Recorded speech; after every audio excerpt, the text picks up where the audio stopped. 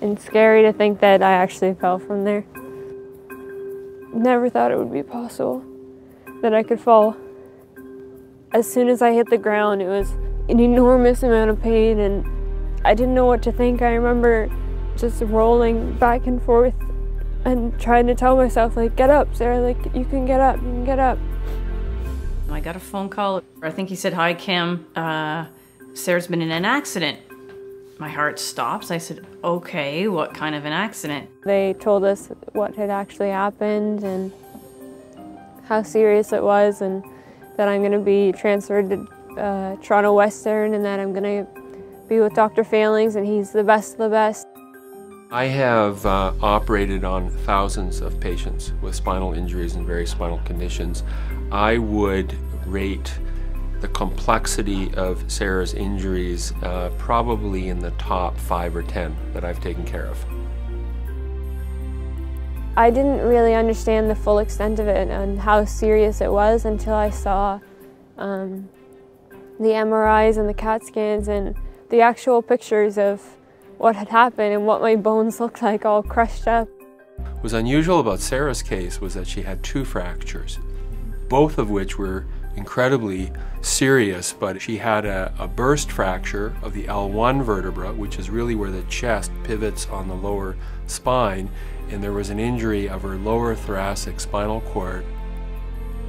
90% of what we know about spinal cord injury has been learned in the last 20 years. Probably the game changer has been the development of specialized implants in order to allow us to repair a horrifically injured spine. And we can be so confident in the stability of the spine that we can literally get patients mobilized almost immediately. The percentage for people that have had spinal cord injuries and being able to walk the day after their surgery is probably very slim. Like, I can't even believe that I'm part of that percentage and I got lucky. I think she was pretty shocked when I got her up. I think within a day or 2 of the surgery, she was literally up and standing. I don't understand fully what they did to my back, but whatever it was, I'm so thankful for it, and I'm so happy that it's helped me.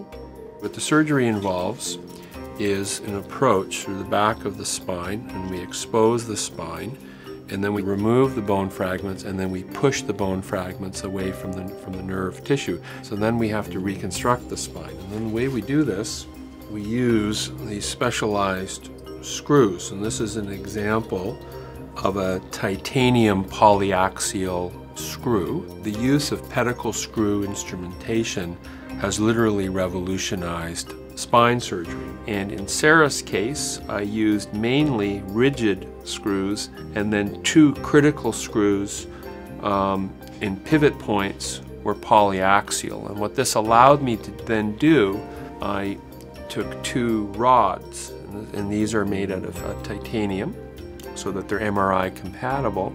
And then what this allowed us then to do was to really extremely securely stabilize the spine in such a way that you can then allow for a very rapid and pain-free mobilization. I'm so happy that I got the care that I did, and I truly am thankful, and I feel blessed, and I'm so happy that I'm recovered so well. Spinal cord injury is one of the most expensive medical problems there is. So the costs are enormous.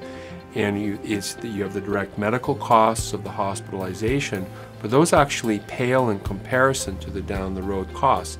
One of the opportunities that we have by doing the type of surgery that Sarah has had is we give an individual a second chance, and we've suddenly transformed someone who might have been in hospital for a year to a year and a half and then potentially might have required dependent care to a situation now where she has the opportunity to be completely independent. There's no question that critical investments in early injury treatment has huge payoffs down the road. I'm super happy that I can be here standing and not be stuck up there in a wheelchair or be limited by anything.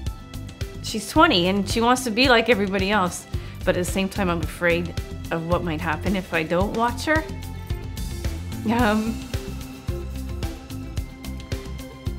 But I know she'll be okay. She is okay. I'm basically living life the way that I was before, just a little bit more careful now.